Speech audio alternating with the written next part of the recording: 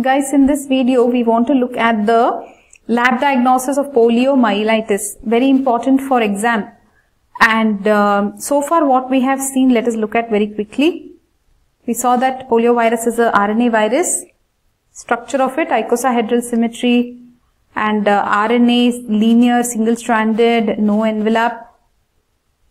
Antigens, risk factors, who can catch poliomyelitis, the pathogenesis of poliomyelitis.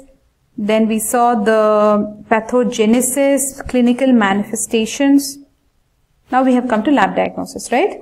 So, lab diagnosis, only two main headings are there: virus isolation and antibody detection. Okay. So, virus isolation, antibody detection. So, virus isolation, in that again three things are there: specimen collection, transport, cell line. Specimen collection. If it is 1 week, within 1 week you can take throat swab, and if it is 6 to 8 weeks, up to 6 to 8 weeks, you can take stool sample or rectal swab. What happens after that? After that, it's not sure, guys. I'm not sure. It says here that virus isolation from CS of blood is very rare, so not required to do that probably. Long-term excretion has been observed in immunodeficient persons, but if the person is not immunodeficient, then obviously he will not excrete the virus. Okay, then coming to transport. The specimen should be kept frozen during transport to the laboratory. Okay, that's it. Freeze during transport. Cell line. Primary monkey kidney cells are most recommended cell lines. Virus growth can be identified by various methods. Okay, so where will you recommend, which cell line do you recommend? Monkey kidney cells. Okay, so this is where they, in these cells only they can isolate the virus. Virus growth can be identified by various methods. Now, how can you identify the growth of the virus? Cytopathogenic effects appear within 3 to 6 days. Okay, so there will be crenation and degeneration of the entire cell sheet. Then you can have antigen detection. Wait, cytopathogenic effects. So basically, there will be crenation and degeneration of entire cell sheet within 3 to 6 days. Okay, what are we discussing currently? We are discussing cell line. Polio, monkey kidney cells, most recommended cell lines. Okay, here virus growth, how will you identify? Either by cytopathogenic effect or antigen detection or PCR. Okay, yeah, please come back to poliomyelitis. Here you can see how will you detect the virus? Cytopathogenic effect, where you can see crenation and degeneration of entire cell sheet within 3 to 6 days. Then you can also detect antigen. What are the antigens? D and C, dense and capsid, correct? You have seen the antigen names here. See here, D and C. Remember, or all forgot? It's okay if you forget. You can rewatch the video, na?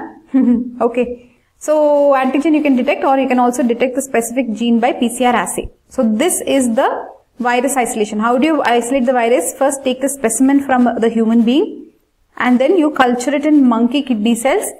Then you can see cytopathogenic effects, antigen you can detect, and also you can do PCR assay. Okay, now let us go to antibody detection. Till now it was antigen, now it is antibody. Okay. In antibody detection, now what will happen? You will be collecting the sera. 1 to 2 weeks interval you will keep collecting, and you will check the rising antibody titer. Okay. And both neutralizing antibodies and complement fixing antibodies, both of them you can detect. Only first infection with poliovirus produces strictly type specific responses. So if it is a first infection, then there will be type specific responses. Subsequent infections, what will happen? There will be antibodies against the group specific antigen common to all the 3 serotypes. Okay. Nothing understood, no? Everything went above the head, yeah. There are 3 types of polio, you know, no? Type 1, type 2, type 3 based on the antigen. Antigens are D and C, dense and capsid. Now they are saying you have to detect the antibodies. Antibodies, what you will detect? The rising titer. So you will have to keep taking the blood and keep checking every 1 to 2 weeks if the titers are rising. What and all you will check? You will check neutralizing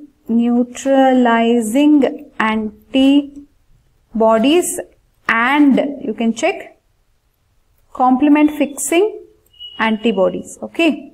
And if it is a fresh infection, first infection, then you can see specific response. But if it is a subsequent infection, there will be group specific antigen, which is antibodies against the group specific antigen. Pretty clear, right? Antibodies against the group itself. Okay. So now we finished the lab diagnosis of poliomyelitis, and our friend will tell us whatever we studied till now. Come back, friend. Tell us what we studied so far. We studied lab diagnosis of poliomyelitis. There we saw 2 steps, virus isolation and antibody detection. In virus isolation, we will collect the specimen, transport it and put it in the monkey kidney cell, and we will see the detect the virus. Then antibody detection, we will detect by neutralization test and the CFT. What is CFT? Complement fixation test. Okay, that's all for now. More we can study later. Okay, or repeat the video again and read. All the best for exam. Bye. And don't forget to come back for the most important video, prophylaxis against polio, vaccines, immunoprophylaxis. Bye.